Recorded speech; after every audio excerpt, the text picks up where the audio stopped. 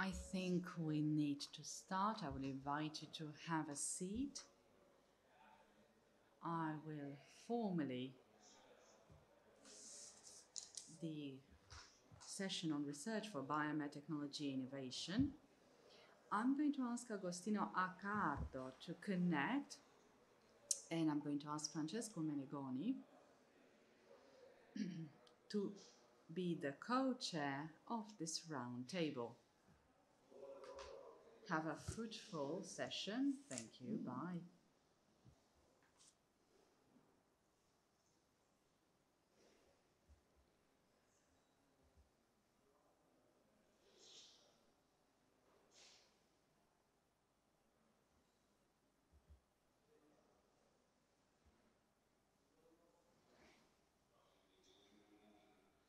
Good morning. Thank you for the invitation for this conference, especially for this session. I would like to welcome those who are present physically and remotely online. I'm sorry for my online due to PhD exams and lessons in the afternoon, so my available time is quite limited. Mr. Menegoni and from Valley maybe wants to say something before we start this meeting. We can't hear you.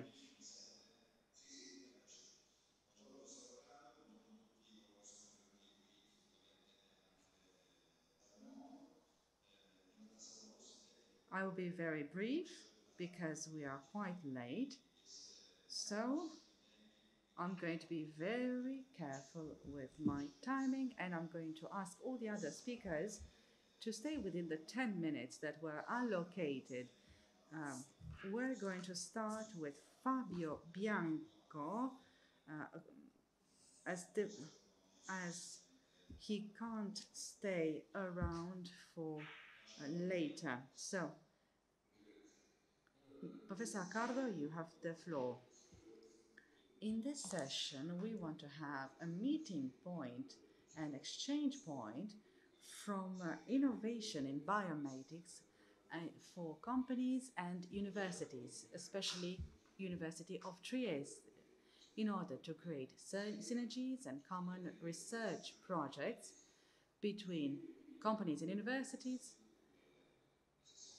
From what we heard in the previous session for the health and well-being of citizens. What is the role of universities? I'm going to share my screen. I hope you can see it. Can you see it? Yes? Very well. The role of the university is fundamentally that of connecting training and research at university level with the innovation needs from companies. In Trieste, the training on biomedics takes place in the degree course in clinical engineering and biomedics, which has some specializations. There is a committee for the specializations that works with companies and welcomes companies as it is open to all. A discussion moment for the modifications for the training sessions. For example, this year we innovated from the training point of view a course to train good biomedical engineer on the prosthetics sector, especially those created in Lima. We have some subjects, some cross-cutting areas which are worthwhile for many industries as it was required in the past. From a COVID-connected topic, I can show you, and you can watch and see and re-watch the interviews from researchers at the level of university as a group of bioengineering. We talked about aerosol and other connected topics. From the point of view of research in this moment, we are taking forward some research projects. Interreg has closed, and with a new call, we're going to have maybe new ones. And we are working on a pro-phase project on the safety of patients at home with Televita and Telegema, and another project started on the 1st of November. I'm going to show you just a couple of images. This is the Cassia one, Cloud Assistant for Health and Safety, with a system of telemedicines. We try to follow up the patient at home in a non-invasive way for problems such as whether the person falls down or similar issues, which are then sent to an AI system that can identify anomalies in the behavior of the elderly person. Before the European project, this is our last project dealing with the recoup therapies for the elderly and trying to regain movement, thanks to sensors that can transmit remotely and can help the physician in his treatment. The last slide, so that I can offer some style and space, because the time is quite short. The role to support companies. What are the sectors where we are prepared and we can offer support starting today? The IoT devices, home assistant devices, innovative systems for diagnosis in precision medicine based on AI, like data analysis, and these are quite easy in the medical field. With this, I conclude my brief presentation, and if my co-chair agrees, I would give the floor to Mr. Fabio Bianco. Good morning, everyone. Can you hear me? Thank you for the invitation and your flexibility in changing the order of speakers. It will allow me to tell you what we do in Bio4Dreams. Can you see my screen? Okay, good morning, everyone. I'm Fabio Bianco. I'm a Chief Scientific Officer for Bio4Dreams, which is an incubator for startups in life sciences that deals with supporting companies at the initial stages, where in an ecosystem of research at universities and its structures to become a company. In this field, we offer services, specialized services, and investing in projects that we find to be interesting. We are operational site investor that finances but also offers capacity for these projects. These are a couple of our figures. We are present in Italy, East Europe. We are present in various countries, Hungary, Slovenia, Finland, and we believe that Trieste is a reference point because it allows us to have a dialogue with all these ecosystems. The services and activities that are provided are divided into 3 categories: lab, strategy, and market, and lastly, support for management. And when we invest, we do so in projects where we can have an operational and structural role in order to have an entrepreneurship. So we support the project, its development together with the team. We create the industrial and financial partnerships so that the project can then proceed. We are very present at national level, and we are called to support the development of the ecosystem with public and private actors. As you know, we are the main entity in the group of enterprises that manages the urban center here in Trieste. We work in Milan, in the Milan Innovation Mind, to manage labs, shared labs for innovative startups.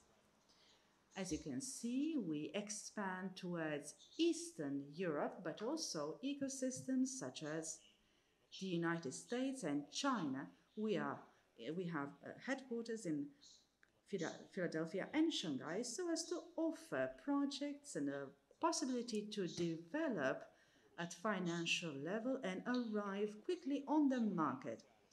After this brief introduction on who we are and what we do, I'm going to tell you in depth about a project that was set up in our ecosystem, BrainDTech, which creates biomarkers in liquid such as blood, tears, and so on. The problem of neurological diseases is a huge one with great costs for the health system, costs that will increase with the aging of the population. We have 400 brain diseases with some common aspects or common problems. They need early diagnosis, it has to be precise, it needs biomarkers that need to classify patients in Alzheimer, for example, where there are various sub-diseases, markers to quantify the effectiveness of some treatments, and new drug targets to develop strategies. BrainDTech handles the interaction between the microglia from the central nervous system and the brain cell, which suffers from degeneration. Specifically, BrainDTech discovered that the cells, when activated, they create small pieces of a cell that detach from the surface, and they contain microRNA, small non-codifying microRNA, which change according to the disease. So according to the illness we are talking about, the content of the microRNA is different.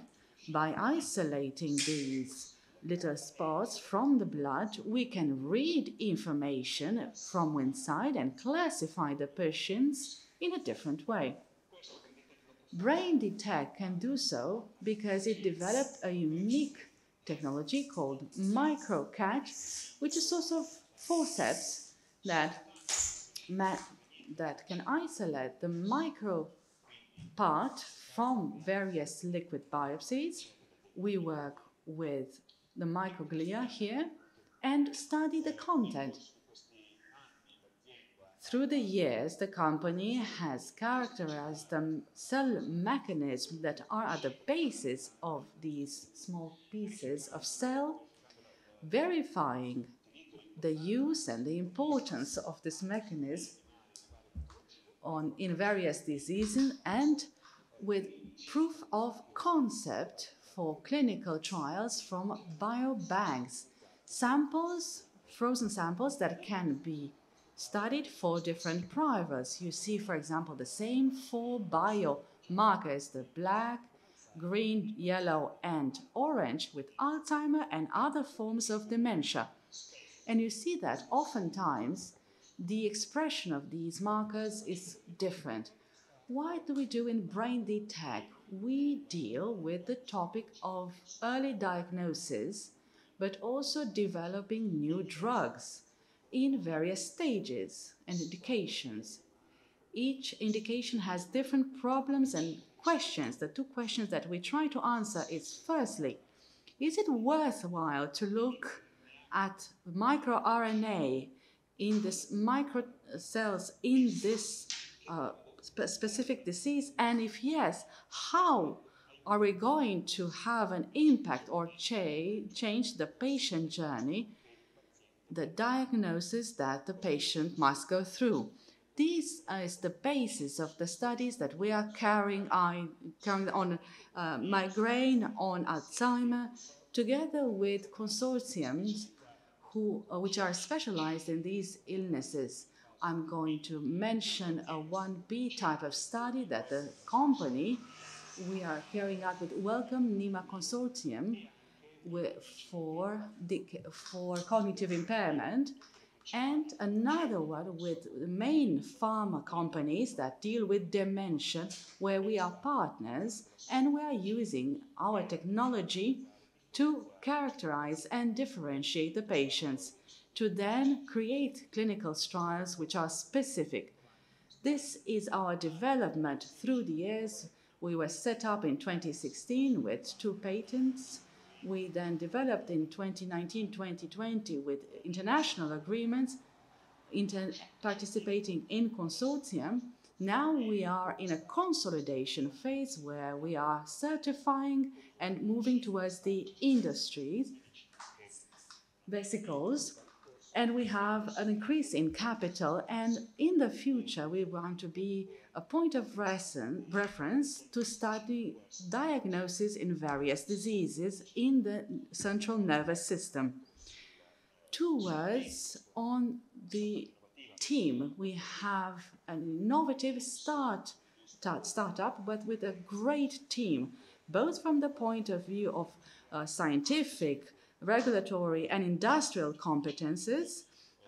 For example, Mr. Diacono entered recently in this team from a very important career in Johnson & Johnson, but also a mix in the board of directors with different experiences in the biotech pharma sector, with 2 success stories: Gentium, which was taken to NASDAQ and bought by pharmaceuticals, and another one which was purchased by Novact. This is an example of a company that was set up within a research project, which then became an innovative startup that deals with a very delicate topic, especially now, that of support for the development and diagnostic for impairment. And it's thinking about how to use the technologies for new approaches connected to new illnesses for the post-COVID era. The neurological effects, for example, that unfortunately are present in many patients that had COVID. These are the company points of reference. Thank you for your attention, and I'm available for questions. Thank you. Thank you, and I'd like to give the floor to Mr. Sfiligoj from VivaBioCell.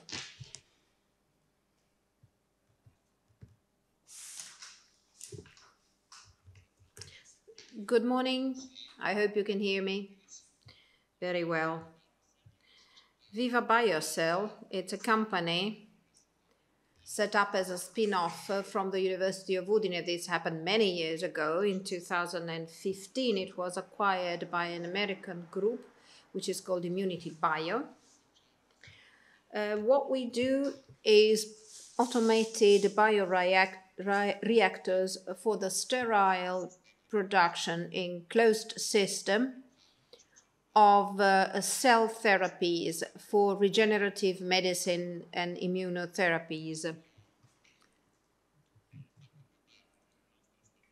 It's part of our strategy to use existing programs to support the companies of our region, not so much to receive financing. We are there are over 30 people in our companies, but to create institutional forms of collaboration that might be compared to small clusters or small systems. So we as a company collaborate with the academia, with research centers, with local health agencies, and with other companies, in particular companies belonging to the BioHighTech cluster. And we were one of the founders of the BioHighTech network. I'd like to mention 3 projects, and in particular, I'll enter into greater details of one,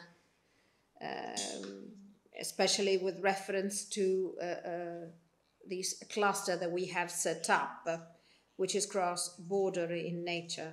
I mean, the first program stands for Advanced Regenerative Ecosystem. It was an Interreg project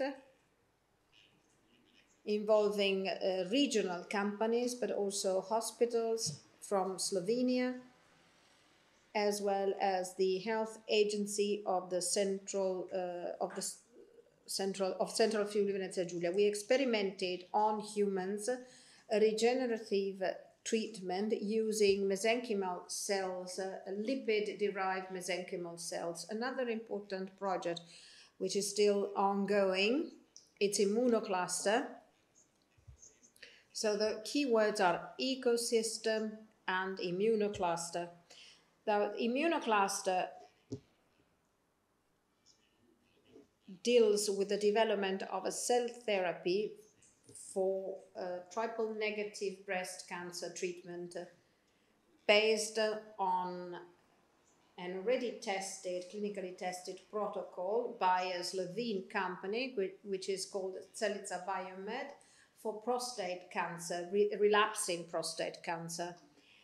And the project I wanted to talk to you more in details is PREFER. PREFER is a regenerative medicine project for difficult wounds, and it is an example of collaboration taking place in 2 directions: locally with the involvement of ICGB and the University of Trieste, but also the health agency of the area, and then Zeta Research, which is a clinical research organization in Trieste, and VivaBioCell, which is a company located in Udine.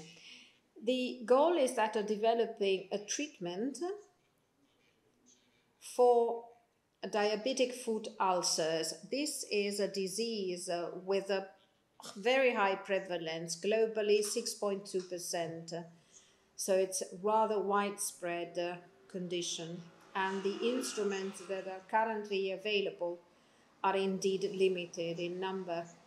Mainly, we used extracellular matrices, just like band-aids placed on the ulcers, thereby allowing for local regeneration of the tissues.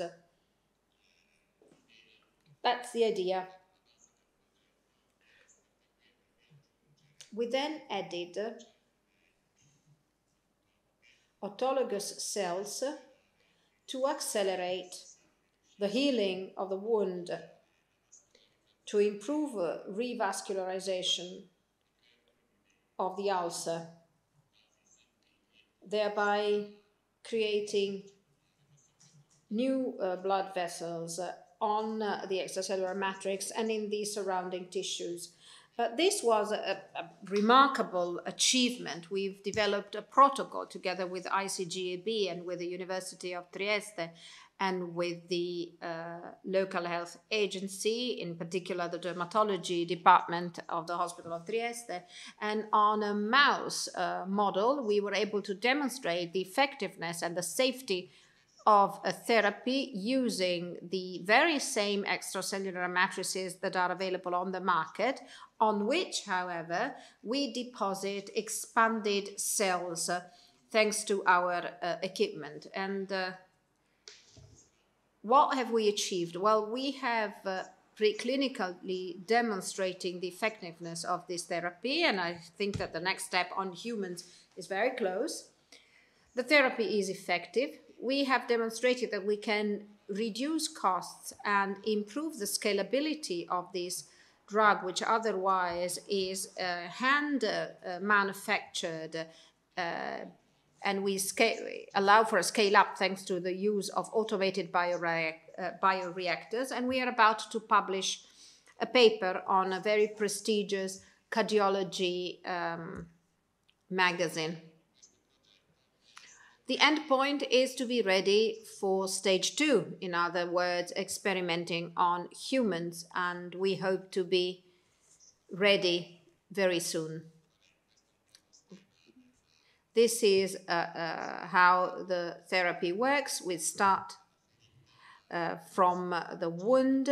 We use autologous cells of the patient, a heterogeneous population of cells. They are expanded in our machine. Then they are applied on the extracellular matrix, and you observe the formation of new dermis and the neovascularization of surrounding tissues. This is our machine. It's a very small machine that allows for the automated manufacturing of our extracellular matrices. Usually these activities are performed by hand in very expensive sterile rooms, and the manufacturing of these medications is limited and the costs are very high. Now instead we have this automated bioreactor. We manufacture these bioreactor. After these extraordinary achievements, the next step is that of starting clinical research. And here we have an advantage that lies in having a medication agency in Slovenia that has an easier approach to drug authorization, especially for in-hospital exemption. In other words, the new drug is being used under the responsibility of the physician. We can therefore test the effectiveness and safety of therapy in a faster way by resorting to this collaboration with Slovenian hospitals. We have already started collaborated with the world manufacturers of extracellular matrices in Switzerland, France, and the US. And we are about to conclude the phase 1-2 clinical study for the EMA approval. And over and above Slovenia, we have started collaborating with Sweden and other countries, especially with centers dealing with regenerative medicine, and that are showing to be very interested in this therapy. And then, of course, our boss in the US, they are a public company listed on NASDAQ, and they are very interested in launching an IND study. In other words, an investigational new drug application to study that very same protocol and to use the very same faster authorization procedure set in place by the FDA. FDA is much quicker than EMA in Europe, which is very fragmented. And once we have the authorization by the FDA, we can have access to a wider market. Which are the advantages of such a project? Well, first of all, the key aspect is that of locally involving stakeholders with clinical competence, and it is much easier at local level. In other words, we can collaborate with the academia, with the local health agencies in Udine and Trieste, with the oncological center in Aviano. And this is for us of great relevance because as a manufacturer of medical devices, we have to demonstrate that these equipment, that these machineries have a clinical added value. And another important aspect is to collaborate with research institutions. So this collaboration with ICGB plays a major role because even ICGB is an international organization, and therefore we can think about further valorizing our machine at global level. We think that we can produce IP revenues for the research partners. We can accelerate the growth of the SMEs taking part in the project, therefore VivaBioCell and Zeta Research. And we think also that revenues might derive for the academia that are our partners, because now we have a clinical study phase 1 and 2 that I think will produce interesting income for the hospitals involved. And also we might receive payments from payers, and it could be private payers in first instance. And I'd like to conclude my presentation launching an appeal. Join us, join our international partnership, a partnership that was born in a very small area but that has a wide geographic scope. Thank you.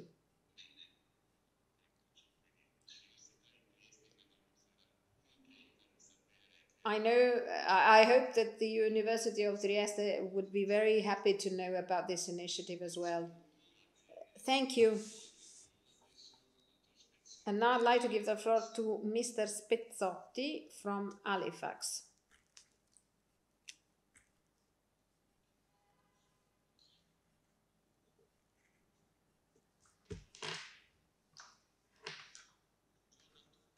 Good morning. My thanks to the organizers of this meeting. We've taken part in this meeting since its first edition, so my thanks to Diego. And a special welcome to Professor Accardo, chairman of this session. We collaborate with him, so I'm very happy to be here with him today. It's like being among friends. Today I'm going to talk about COVID-19 and how COVID-19 changed our company and our growth as a company. Just to give you an idea, this is the profile of our company. We have a consolidated turnover in 2020 of 62 million euros, 200 employees, foreign export markets, 124 countries. We have 5 subsidiaries in the world: China, Russia, Brazil, Spain, and Germany. And this organization, because we have 2 souls in our company. One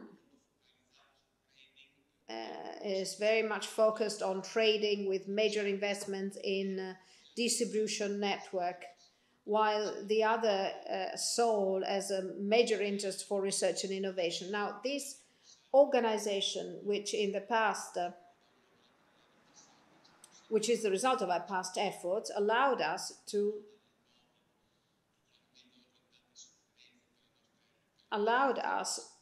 ride the pandemic, because for our companies, COVID was a unique opportunity, and we were able to benefit from it, not just in Italy, but also on these other markets, which has led to an increase in our turnover by 30 million euros last year. This is the first soul. As for the second soul, that is to be found in 30 patents deposited all over the world, and 10 of them were deposited in 2020. This is the employment trend. There is an increase by around 47% in the number of our employees. In particular, the two Friulian companies with research and development in Nimes and an R&D company in Area Science Park, while the regional number of employees has increased by 63%. Our latest effort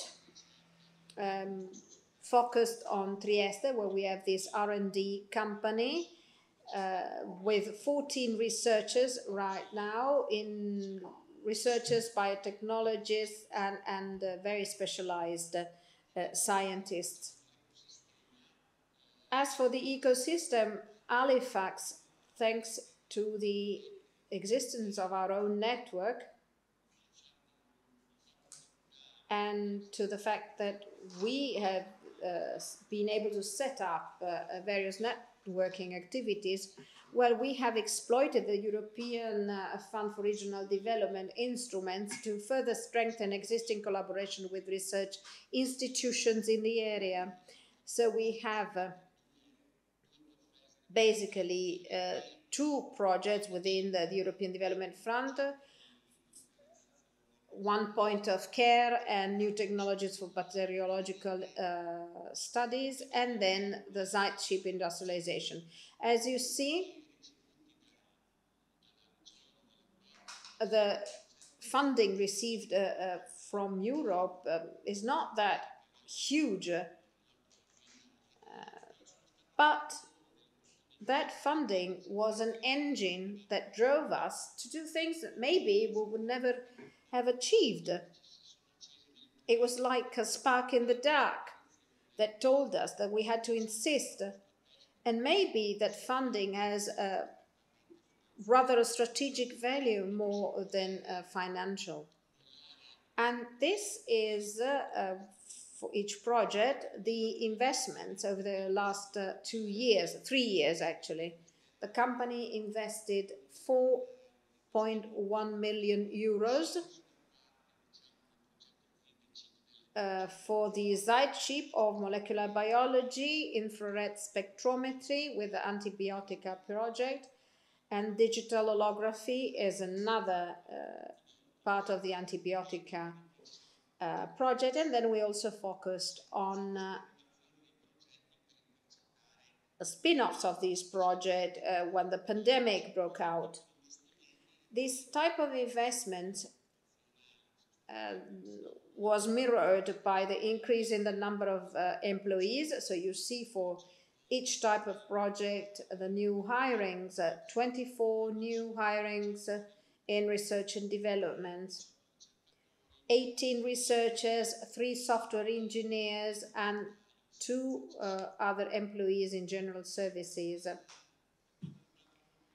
As for the first project, Antibiotica, this is a project that was carried out at the beginning with Elettra. Mrs. Vaccari mentioned it before. It is a project where Elettra helped us develop applications for infrared spectrometry to find a new way to identify bacteria in a clinical setting. They started certain activities in an area that for us was completely new because we didn't know anything about spectrometry. Thanks to them, we were able to set up the first databases and the 4 chemometrical data, and then we were able to rely on employees of Elettra, and with them we'd set up an internal research and development department. They are former Elettra employees and former CNR employees, and we have developed this unit which meets the needs of our project. The other soul of the Antibiotica project sees a collaboration with CNR, the National Research Center, with Professor Dan Koyok. This is an advanced technology for digital holography. It is an optic technique that allows us to see the particles in 3D. It's an evolution of cytofluorimetry, basically. And in this project for us, well, we have developed the whole of the hardware, the whole of the technology. Now we would have to implement machine learning and artificial intelligence systems to try and automize the various reading phases of this technology, which has a very strong potential. The second most important research project is the Zeit chip. The Zeit chip is a project carried out together with ICGB. Professor Marcello is in charge of virology. Initially, we used these thermocycler molecular mouse. It's just as big as a computer chip. It is a smaller platform for molecular biology available on the market. We developed it together with MST Microelectronics. And on this platform, and this was before the pandemic, we wanted to perform tests for flavivirus, Zika, dengue, chikungunya, typical tropical diseases, by exploiting the know-how of ICGB as an institution. So on this chip, we placed all of the chemistry for the detection of viral RNA, so that in a very small period of time and with miniaturized system, we could identify RNA having to do with viral diseases. Now, this project was almost concluded, but then the pandemic broke out, and then, given that the foundations were there, we developed it for COVID-19. So since February 2020, we have started working on this device for COVID-19, and in October 2020, we were ready on the market because we already had the foundations ready. We worked together with ICGB and other national research centers. This product is selling very well. We're very happy with it. And it is associated with other products that Halifax is distributing, but they come from different manufacturers outside our own group. This is the test panel on the molecular mouse platform. On the one side, we have viral diseases, and on the other, we have bacterial diseases, especially sepsis. And we are planning to market a very important mouse, and we expect to be internationally leader of this project.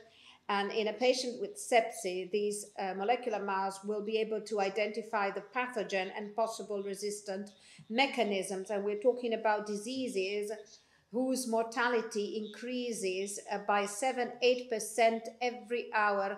There is a delay in the diagnosis. This is therefore a fundamental device.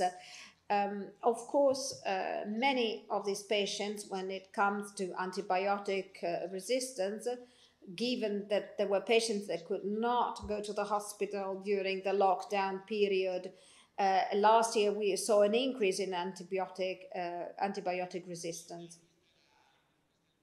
This is our research unit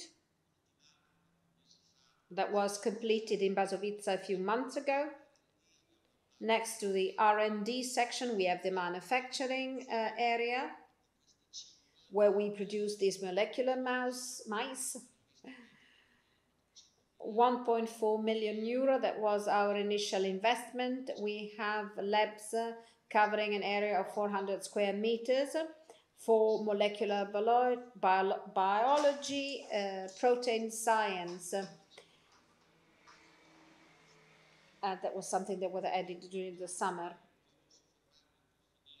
And to conclude, I'd like to end on protein science. Protein science is the new rival in the field of innovation. Last year,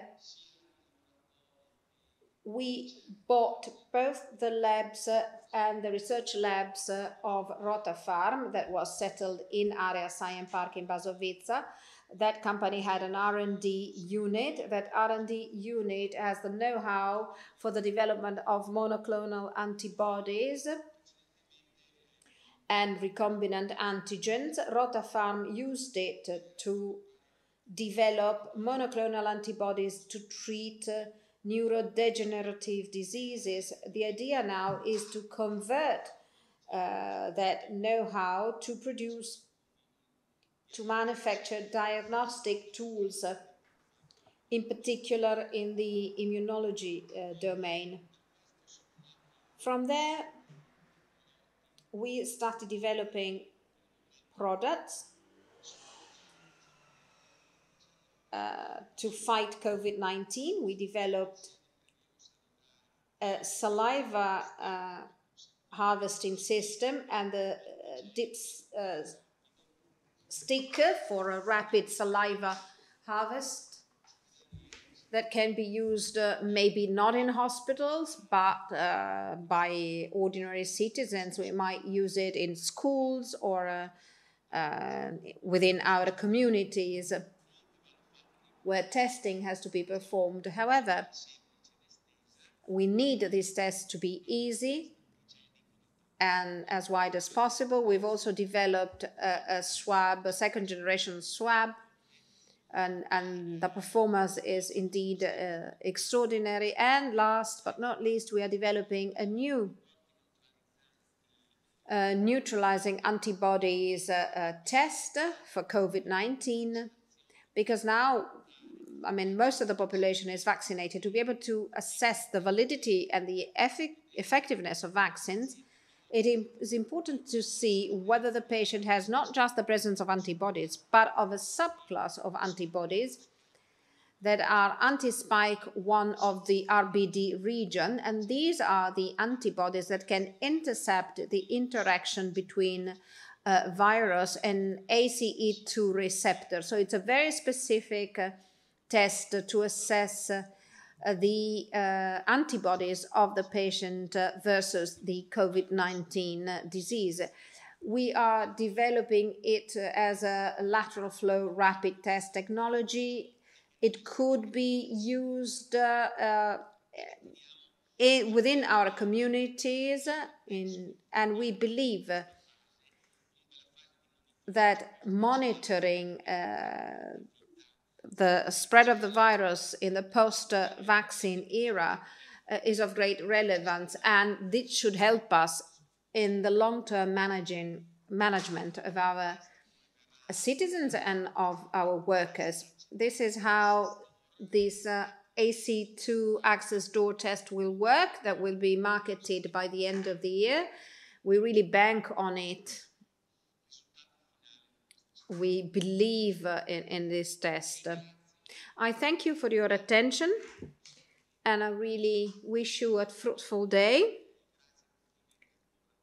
And thank you once again, Diego, for this event. Thank you. Thank you. I wish to thank Gianpiero, really. We've known each other for quite a long time. We've been working together in the fields of training for research purposes. Now I'd like to give the floor to Fabio Firmani from the BioValley Group. Voglio vedere la mia presentazione. Good morning, everyone. Thank you, Professor. I'm going to talk to you about ChemoMaker, an example of how we went from research to the market for an innovative system for the delivery of patient-specific chemotherapy drugs. I deal with the operational side of things. I'm going to give you an introduction to this device, but behind there has been a lot of work from BioValley to develop this device. Now we're going to look at how it works. Let's go to the classical data flow for chemotherapy. We measure the dose, the oncologist prescribes the drugs, the pharmacist prepares the drugs, there's manual dosage, and then the dosage is then delivered to the patient. What are the associated risks with this scenario? Of course, in the hospital pharmacy, there we have concentrated drugs which are highly toxic. Manual dosing, as it's allotted risks because you get exposed to toxic elements, while when it comes to the hospital and the patient, the error, the danger of swapping, the automatization of the process to prepare the chemo drugs are a necessary evolution. The project was set up within Nadia Tools, which saw a host of institutions working together. We have private companies, public hospitals, research entities, which created this project. BioValley then developed the chemo maker, and we shall now see how the system changes from before. The project has three elements: a sensor, a bio-nano sensor, which sees the concentration of the drug for each patient, a data exchange platform, which is not only at hospital system, we talked about it before, it could be an issue for telemedicine. That's why in the Recovery and Resilience Fund we have a special section on that, and the automatic preparing device.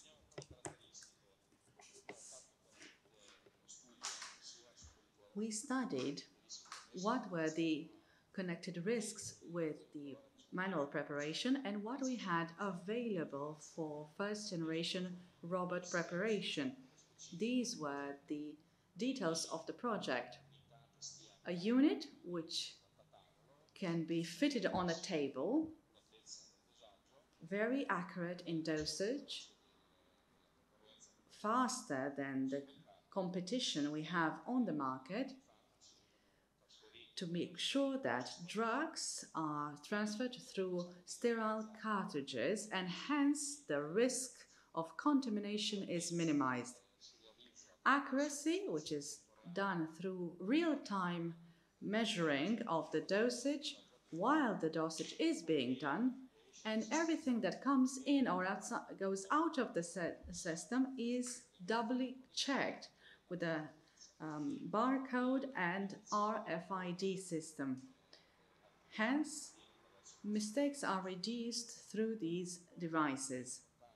Lastly, we have the connectivity, the ability to create systems through hospital prescription systems and remote maintenance, and a competitive cost that comes not only from reducing the size of the system, but since the system is in a hood, it makes quite a difference to the pharma sector. This is how we started with the project. In 2017-2019, we had the R&D stage, where in the high COVID period, we took advantage and to go to the industry and to increase the profile of the machine. And so we went to the go-to-market stage with a version that is even better by increasing the capabilities of the drugs and vials that can be used up until 100 ml, and using multi-dosages in order to create various dosages with the same active principle without changing the containers. So we have managed to get to almost a liter for the drugs that are then taken to the patients.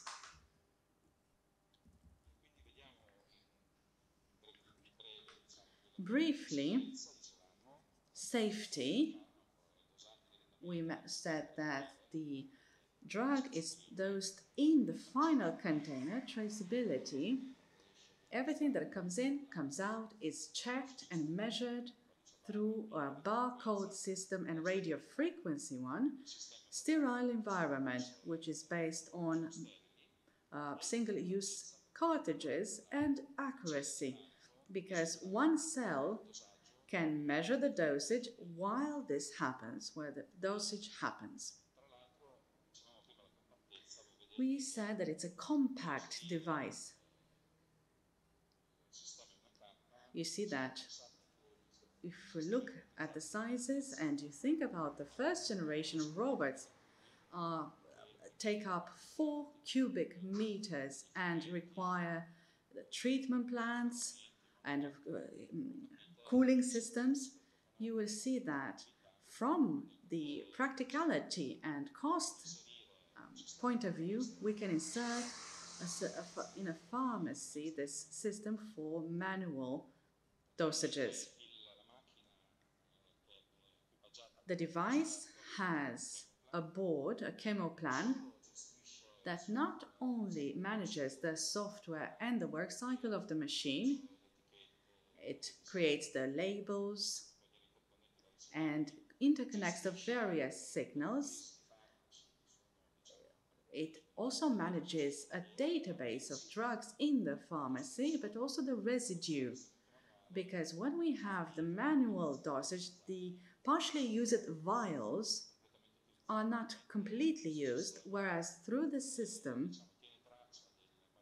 a trace is being kept of the residual drug in the partially used containers, and when subsequent preparations are necessary, it suggests to use the remaining substances.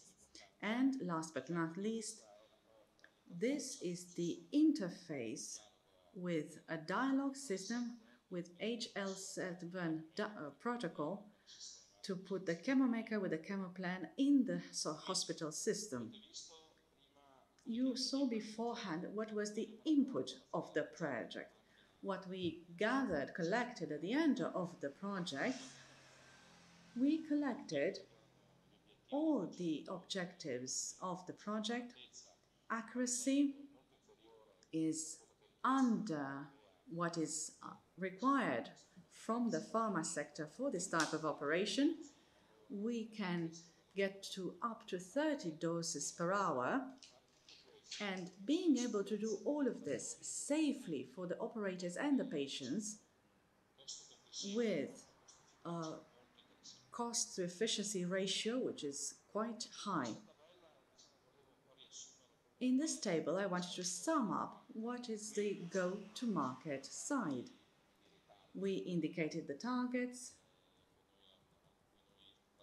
that we are aiming for, but due to time issues, we have prepared contracts, distribution lines, sort of a toolkit, as I would say, of all the tools that we need in order to go to market, with a very clear roadmap from now onwards. Conclusions.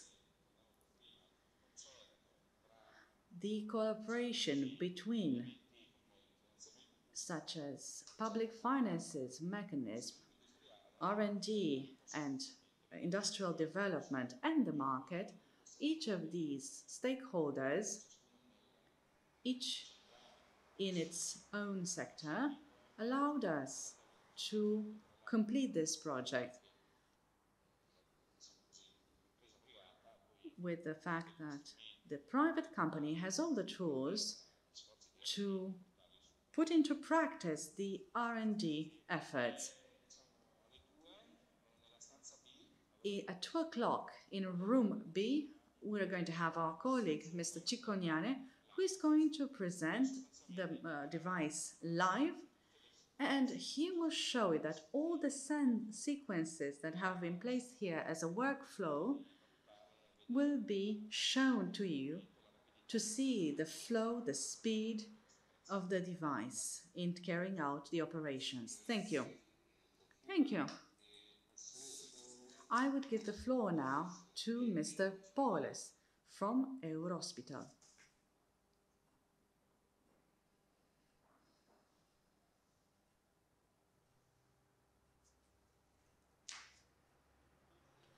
Good morning, everyone.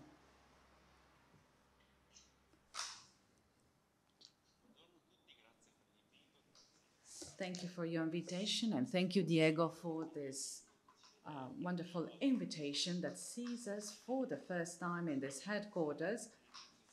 I hope it's going to be the beginning of a wonderful and long cooperation. I would like to tell you about how a company from this area, EuroHospital, which produces and sells pharmaceutical products and medical devices here in Trieste, has been working for the past 70 years in this area, has gone through various phases, and especially in the last 1.5 years, knew how to modify the main its main points of reference, especially in its recent history. It identified what were the unsaid needs in the public service. So we started almost 40 years ago talking about celiacs when nobody knew what they were. And from there, we evolved in this market. We have grown, we've become the owners of the patent, which is a marker for the celiacs, and it's Italian and it's from Trieste. It's something that we need to repeat. This was then taken to different other markers, a new one that we have been selling for 20 years, but it has been successful in the past 5. We try to advertise it thanks to opinion leaders and involving all kind of stakeholders. And the last one is the one that allowed us to be at the vanguard. This is what happened with COVID. As my colleague said before, Gianpiero Spezzotti, we were overcome by COVID. It wasn't enough to be a diagnosis company to have good results and products at the vanguard. It was fundamental to act quickly. This is the image of the pre-pandemic situation. We have been present in Italy and outside with a turnover 50-50, 10 million turnover, which is divided equally. Our sector is in gastroenterology and molecular biology, and this is quite a reduced sector. We produce and develop internally some of our best products. In March, the pandemic started, but I always want to remember that on the 28th of January, called us and said, guys, move, that something is brewing. Help us because we need it. From there, we tried to find some solutions, but what happened is that there was a sharp slowdown from what we see, the classical sale lines. And this was a problem because we had a reduction of products in stock and a revision of the production plan, while production just arrived at a standstill. Abroad, the situation was quite similar 1 month later, but with the same markers. The pandemic was more or less difficult in the various countries, and we had a loss of 40% of the sales. Our strength is that we managed to come to the front very quickly. We had immediate reactions in order to support and diagnosis. And as we were already, albeit limitedly, in microbiology, we tried to recreate that network with microbiologists that knew each other. And we managed to conclude some deals with companies that we knew and we already had in our portfolio. And so new opportunities, enormous ones in molecular biology, when we started working on tests and swabs, and which were important for the present and the future. These are the tests that we have: extraction kits, quick test, antigenic test, third, fourth generation, ELISA tests for neutralizing infections, and we have just introduced but not inserted here the test to measure of the memory cells for the vaccine.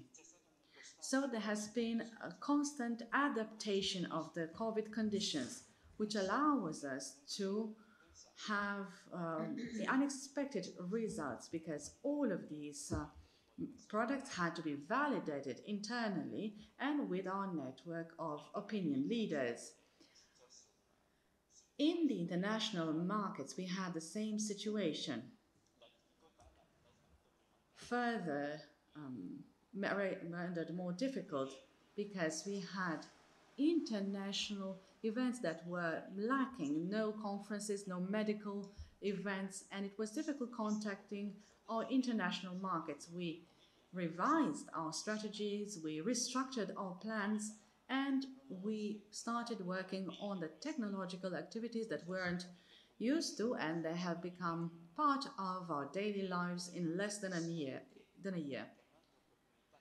Another opportunity that COVID gave us, since the production was blocked because sales were very limited, we needed to reorganize our internal resources.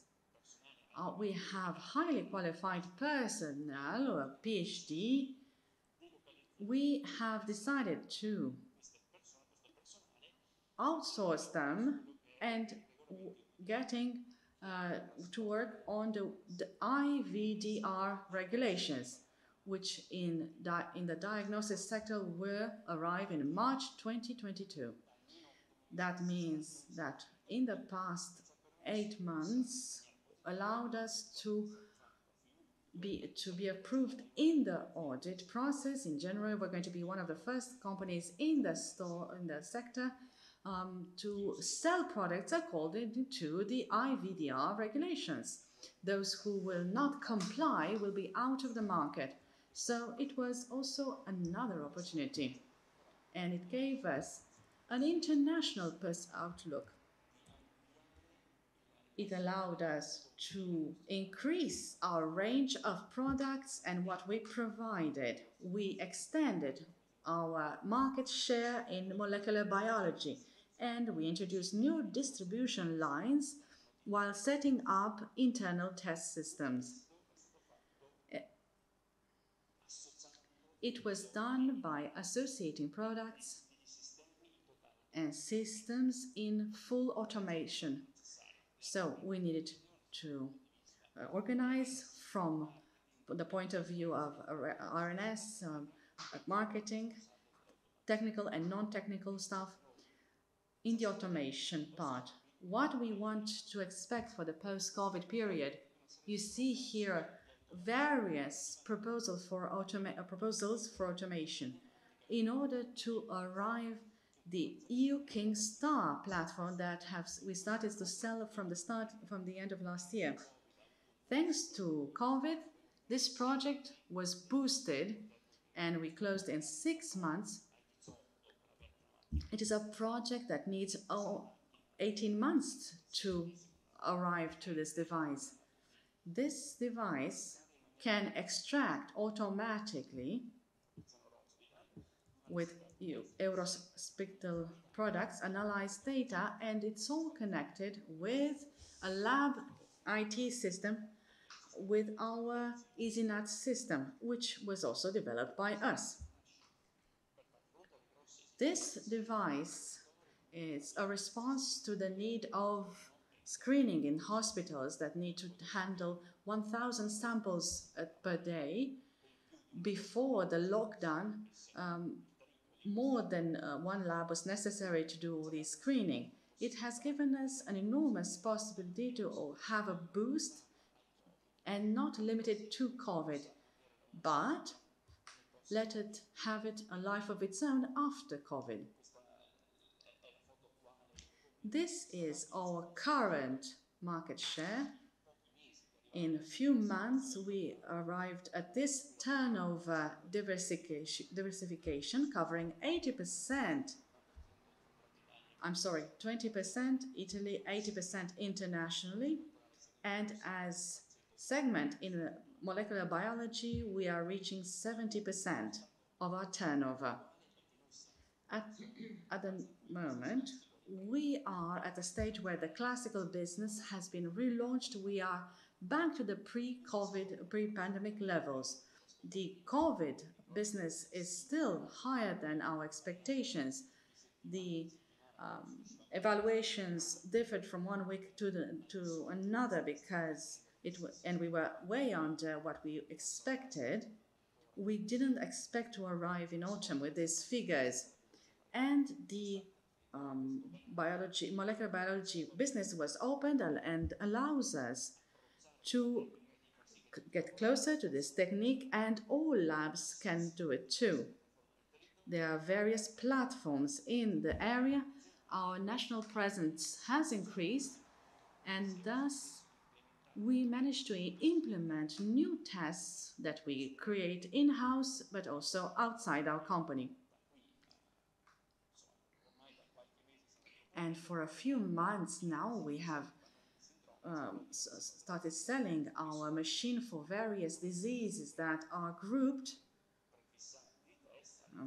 in groups of tests: sexually transmitted diseases, respiratory tract, gastrointestinal tract, tropical fever, and immunodepressed, immunocompromised, or thrombotic mutations. This allows us to offer our clients a wide range of products, offering items both for labs and human genetics associated with other products that we had in our portfolio.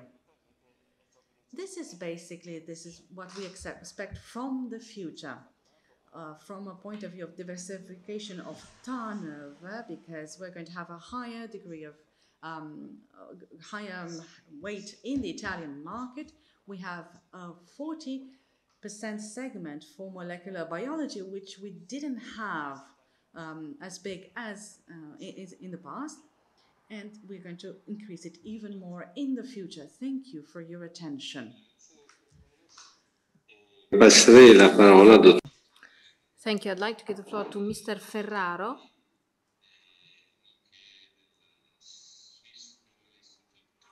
Of the Swiss, Dr. Carrara, I apologize, from the Swiss Federal Institute of Technology in Lausanne.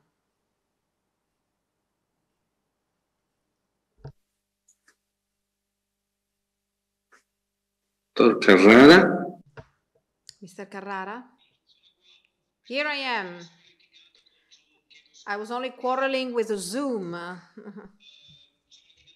I was fighting with Zoom because Zoom was asking me whether I wanted a video to be shown. I want to share my video, and I have a presentation here, so sorry. Sorry for this fight that I had with Zoom. I'm going to share my screen with you. and I hope you're seeing my presentation. So good morning once again. I thank the organizer and the chairman of this session. I am not from Trieste, possibly the only one, if I'm not wrong. I'm a professor at the École Polytechnique Fédérale of Lausanne. I'm very happy to be with you this morning. I was asked to share with you what we've been doing over the last 15 years in the field of sensors for biomedical applications, usually diagnostics. In the last presentation of the previous session, well, I belong with the academia and I like science fiction. Now, I'll try and confine myself to the 10 minutes I've been allotted, but I'll try and talk about things that possibly will not become a reality in the short term, but maybe over the next 10 years they will become true. So I'll start with what is feasible right now, with shorter time to market times. As you know, when we talk about point of care, medicine, or personal electronics, there are already on the market many products available. This is the IBG Star product with a sensor for glucose. It is a plug-in electronics to be connected to our smartphone to measure glycemia. This is the latest glucometer by Abbott. It's an electrochemical sensor with an electronic front end, and we measure glucose once again. Now, the sector of wearable devices is growing. We expect $70 billion as a market size in the near future.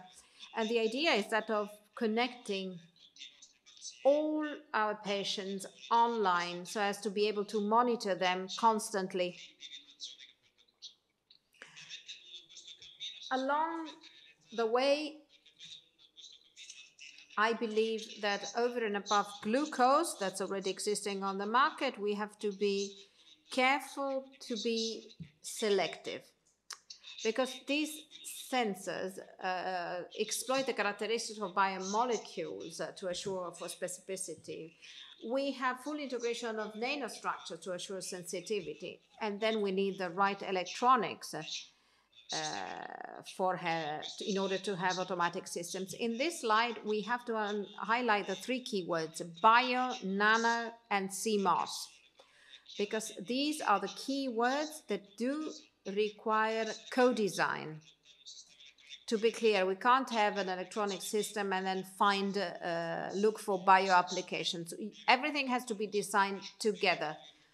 I published a book on this co-design. For those of you who are interested, there are 3 chapters on specific interactions among micromolecules, over and above glucose. As I was saying, we were talking this morning about tumor markers, probe molecules. We have to reduce non-specific signals that we inevitably have. We have to increase specific signals to develop the electronics that we need. Very rapidly, some examples of these 3 keywords before showing you the application. If you want to transfer specificity, not just for glucose, but for many human metabolites like lactate, cholesterol, ATP, and so on and so forth, and obviously drugs as well. Because, for instance, in chemotherapy, we need drugs to be involved, and even ions. We need probe molecules to be selective for this target. I'm only making an example with oxidase. Oxidase is used for glucose, but could be used for many other metabolites like lactate, cholesterol, or glutamate. Oxidase interacts with the substrate and it produces hydrogen peroxide, which is electrochemically active, and it produces ions, and we can therefore measure electricity. The problem is that these things are being done, but they have to be suited for the application. An example. We can measure a drug, verapamil, by exploiting another enzyme belonging to another class, which is the isoform 3A4. The problem is measuring that in the blood of our patients, and there we find out the sensitivity has to be much higher, below 0.3 nanomolar. So this sensor can certainly not be used because it will be blind, it will be deaf to these small concentrations in the patient's blood. But with nanotechnologies, we can improve the sensitivity of our sensors. This is another example. It is an antiblastic product, cyclophosphamide, always using the 3A4 enzyme. If we measure it on the natural electrons, we are still outside the therapeutic range found in the blood of our patients. But if we add carbon nanotubes, the multi-wall carbon nanotube, we can achieve the required sensitivity. We've been working not just with nanotube, but with nanoparticles. It's a method to produce nanoparticles, starting from platinum salts. This is a picture, an electronic microscope image of these spheres and petals. And one of the things that we did is to produce these nanospheres and nanopetals on a CMOS device, so as to have a very miniaturized device availing itself of this nanotechnology to be able to measure concentrations in the blood of our patients. There will be a lot to be said, but there's not much time available. I'm only telling you that over the last 10 years, we were able to develop certain chips, the last one with the Imperial College in London. You saw the nanostructures on metal. We're still working at its characterization, the whole of which serves to monitor human metabolites remotely. But I haven't told you as yet about implantable or wearable devices. Very rapidly, we've devised various implantable, wearable or portable devices. Very rapidly, I'm showing you some applications. This is for intensive care units. We did it with Angelo Menarini Diagnostics, an Italian company. We have produced this box, a few tens of cubic centimeters with 7 sensors to measure biochemical parameters, glucose, potassium, lactate, in critical patients in intensive care units. Here you have, you can use drainage fluids here on the sensors.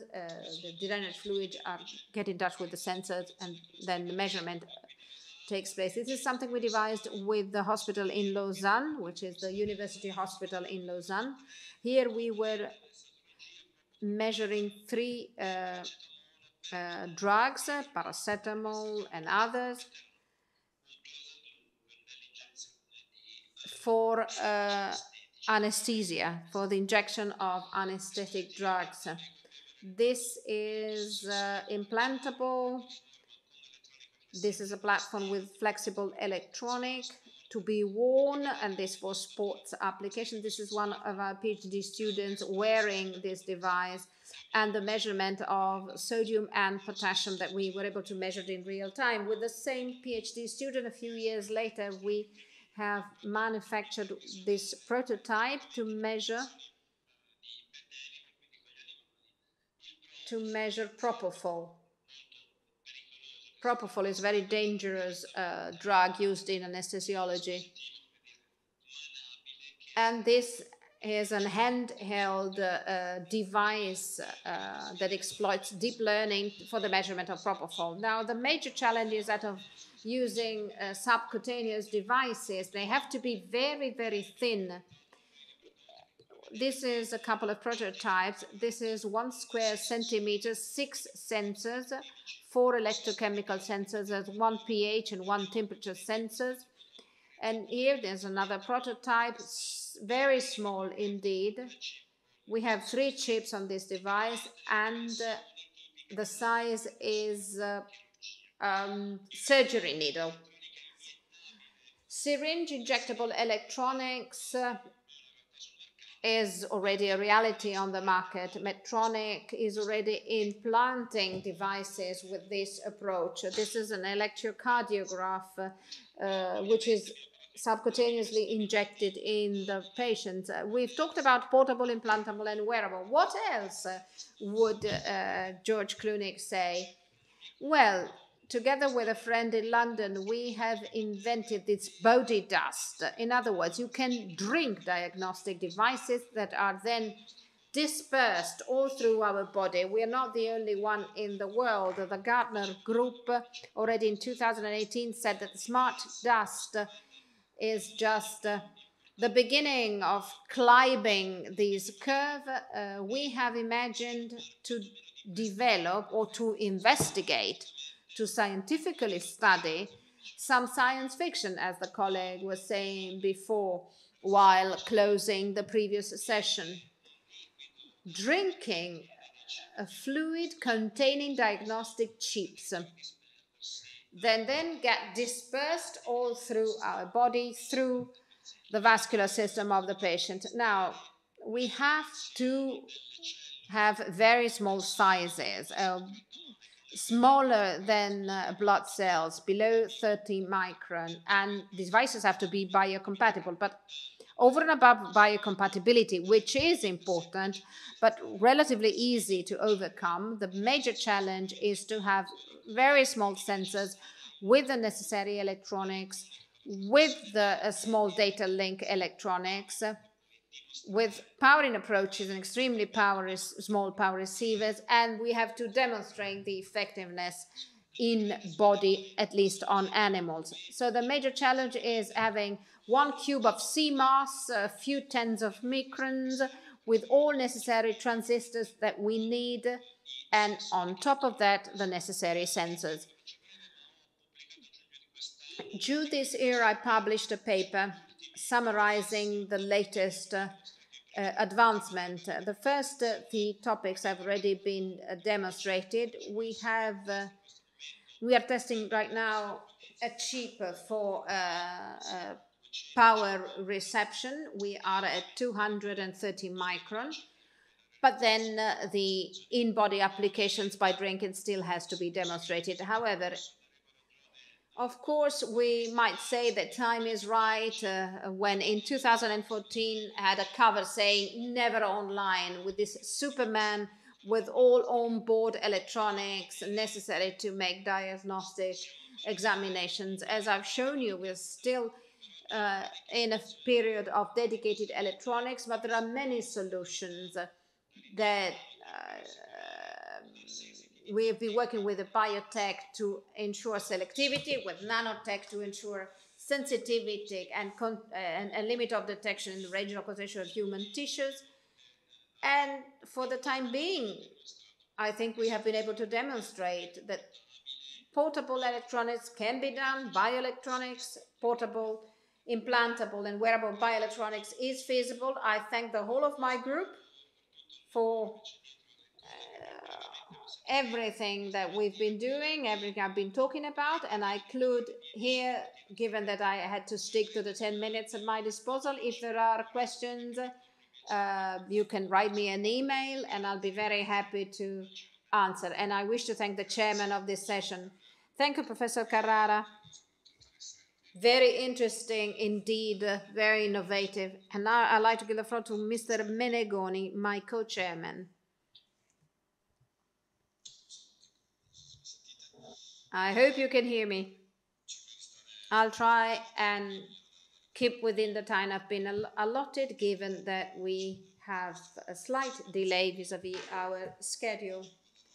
I'm going to talk to you about BioValley Group. BioValley Group is a family and friends office started by Diego Bravar, and we invest in the bioHighTech industrial field. And we do that within the ecosystem of Trieste and our region and other regions of the Alpe Adria area.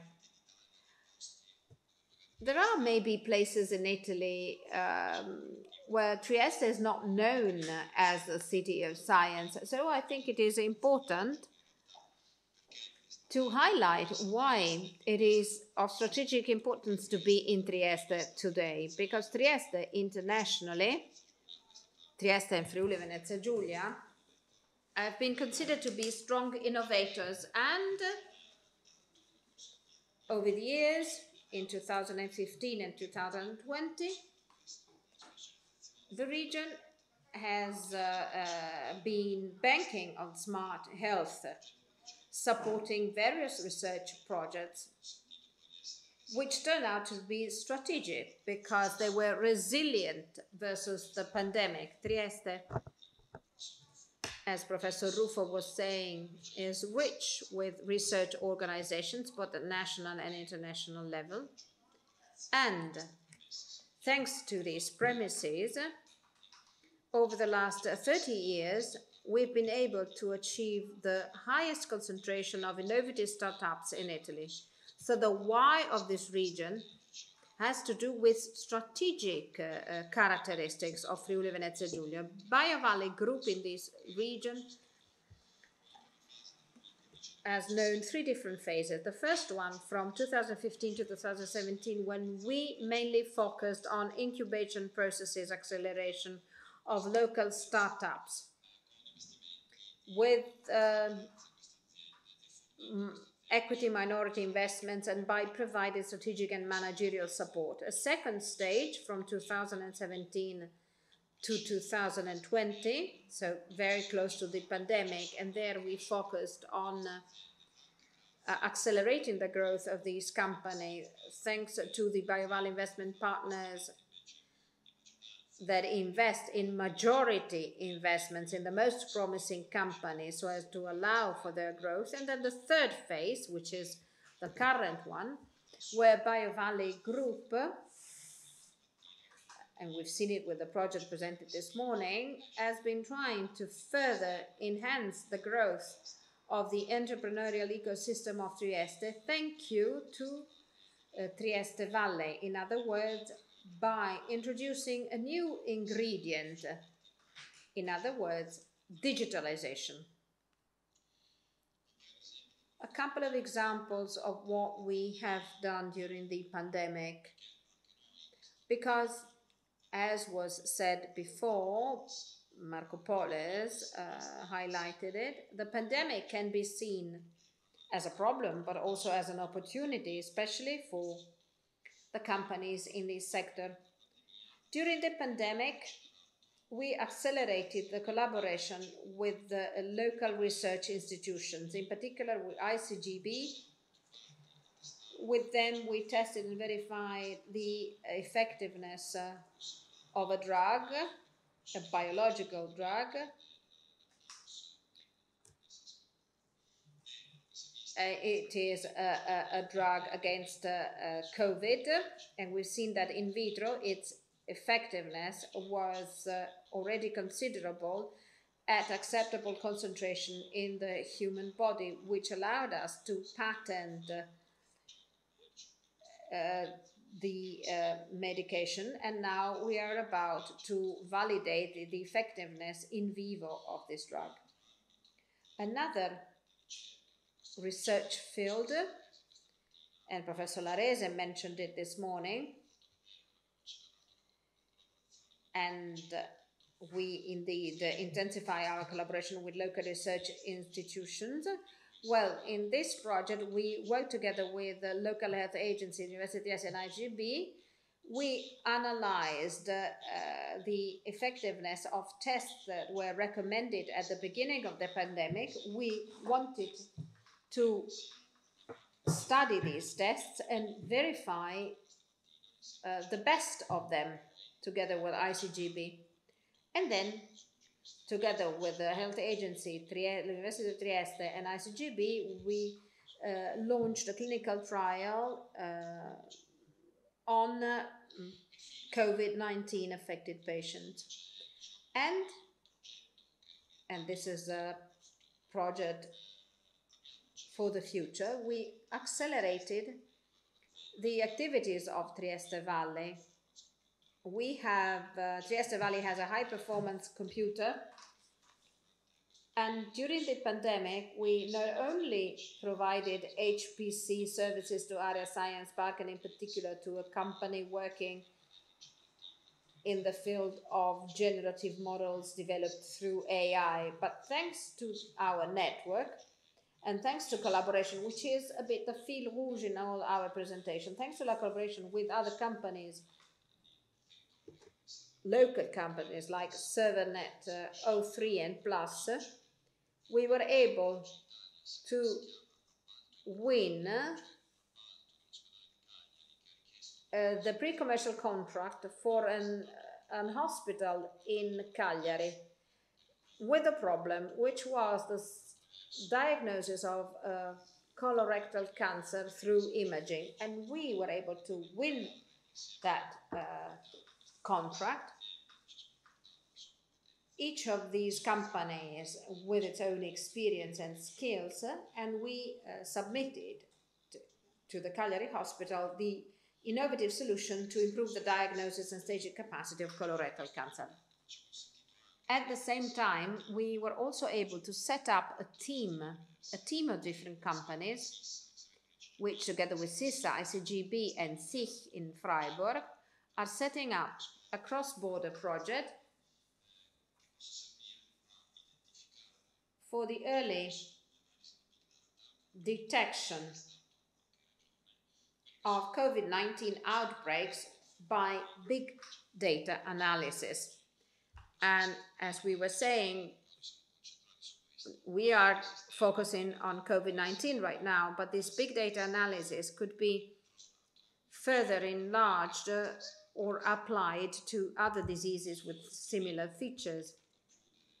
To conclude, what we're trying to do is to act as catalyst for the local startup system in Trieste and in the Alpe Adria region, because we have realized that there is a lot of research going on, there is much added value locally, there are startups, but we have to combine different competencies, different companies, so as to promote an industrial approach that can capitalize and build on all that research and competencies that sometimes are very much fragmented in very specialized sectors. We've heard a very specific terminology in today's presentation. So by doing so, we can capitalize the value of individual companies in our region. Thank you.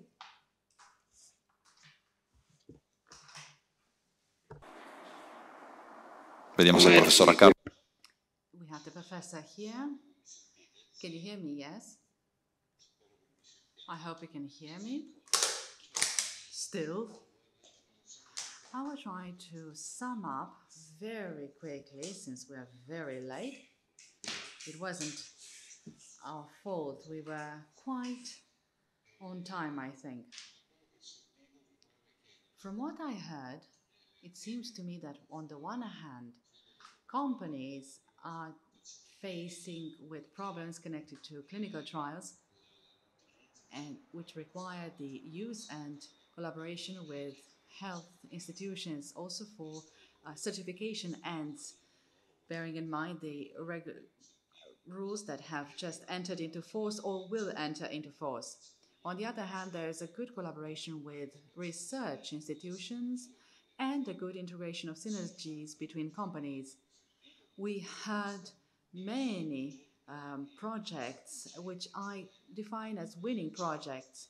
That is, research was exploited and brought to results in the market. We heard, for example, how, one's portfolio was increased or how new projects were being brought forward despite COVID, or thanks to COVID in this case. We heard and understood what is the importance of incubators and financing, both regional and private, which are needed to transform R&D into products for the market, for example, like we just heard now. And to conclude, we saw adaptation from the companies through this period, which was quite an unfortunate one from various point of views, but which was exploited widely in our region, which means that our companies are alive and well. They're lively. They can deal with extraordinary problems such as this one. I would end here my sum up. I don't know if you want to add something.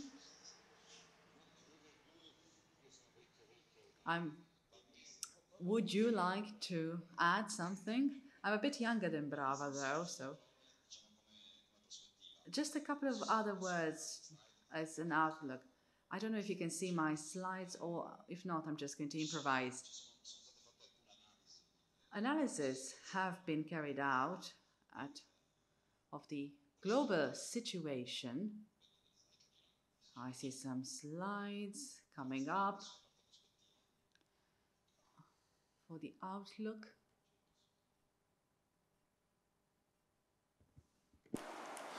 Ok.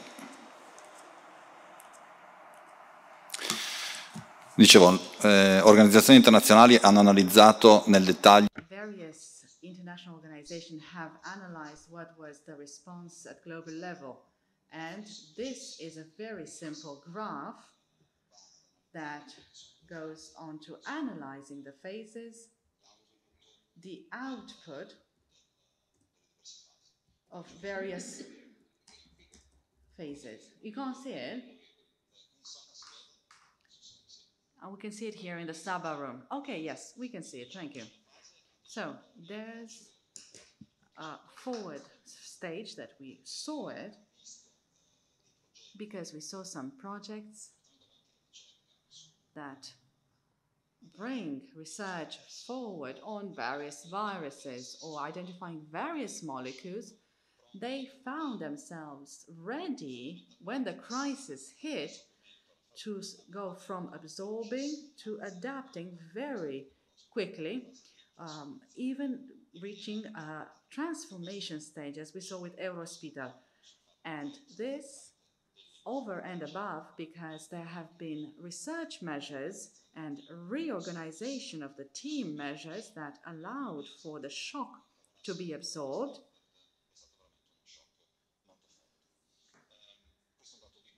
This is from Google. We saw how 90% of physicians use telemedicine. If you want, a pandemic can be seen as an accelerator for change. And it forced institutions to frog jump that briefly, whereas other advancements would have taken years. Let me quote our regional government, which organized the G20 on digital transformation. And in the document that was signed on the 5th of August, we underlined the important role held by the innovation ecosystems that we are quite a fair representation today. And all the presentations that you showed us, the collaboration between the private and public, is something that needs to be human-centered. It is meant to actually make a difference in the patient. For the future, from 2020 to 2030, we have the decade for healthy aging, according to the UN. So what we saw about biosensors, drug analysis, or the future that was presented to us by Sandro Carrara, so what could be the near future, can lead us this way. So if you want, what we saw today and what the pandemic speeded up and the scenario for the following years will be a digital transformation.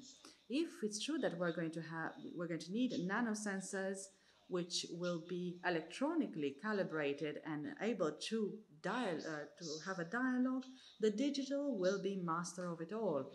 We are going from a waiting medicine, so I wait to see something outside of symptom that is easily detectable, towards initiative medicine, where I proactively use a sensor, I use a device in order to intervene as quickly as possible. And with this, I conclude my presentation. Many thanks. I would like to thank all the speakers. Again, thank you, Diego. I don't know if you're still here in the room for our final greeting. Thank you, thank you. Diego, would you like to speak for last? Thank you. Thank you, Professor Carrara.